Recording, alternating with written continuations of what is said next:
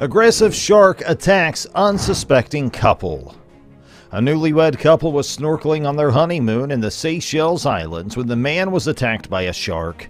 His wife overheard his screams while tanning on the beach. Ian Redmond, age 30, died as a result of his injuries. The shark attacked Redmond while he was swimming in the calm waters off Once Beach on the island of Praslin. Gemma Houghton, his wife of 2 weeks at the time of the incident, had been sunbathing on the beach. The wedding took place on August 6, 2011, making the newlyweds one of the hundreds of European couples who travel to the Indian Ocean Islands each year to marry. The newlyweds, Prince William and Duchess Kate, spent their honeymoon on North Island in Seychelles earlier that year. Other vacationers and sunbathers became aware of the tragic event that had just occurred when they heard Redmond screaming for help. In a freak shark attack on a beach in Seychelles, British tourist Ian Redmond tragically lost his life. One American visitor who was present during the attack and spoke to the Telegraph said, "I noticed a swimmer who had lost a significant amount of flesh on his left leg, to the point where I could see the bone of his thigh. His skin was as white as paper, but he walked around with both flippers on." Prior to the tragedy, Redmond's widow told the Press Association of Reporters that she and her husband were having so much fun on their honeymoon. She expressed her love for her husband by saying, "What happened has shocked and devastated not only me, but also my family, our friends, and their families. He was a magnificent man who will be sorely missed because he was always calm and composed, powerful and brave, witty and bright, gorgeous and caring. He passed away suddenly. We consider it a blessing and an honor to have shared our lives with him." Redmond was rescued on a boat by witnesses, but he died shortly after arriving at the hospital due to excessive blood loss.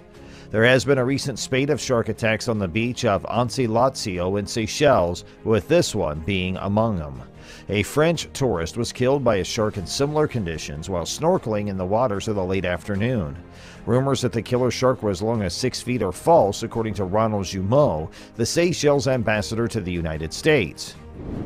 Fishing boats hunt shark that killed the honeymooner. No sightings have been confirmed. We are unable to explain the number's origin. It sparks speculation. We have no idea what kind of shark it is or what subspecies it belongs to, Jumeau said in a comment.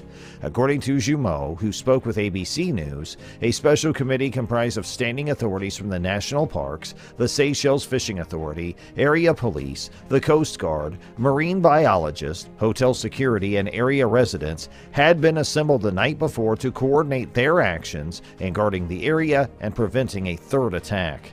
A domestic alert's been issued to ensure that people do not travel too far away from their homes. They are monitoring the surrounding waterways to ensure that they can capture the shark. Despite the fact that there is most likely only one shark, we are taking all necessary precautions.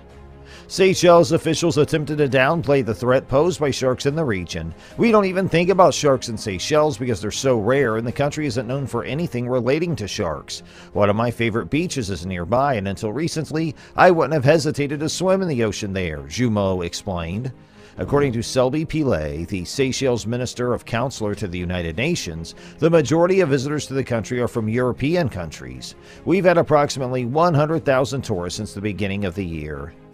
I'm not trying to scare anyone or keep them from enjoying the outdoors. However, when we are in the territory of animals, we must respect them and follow the rules."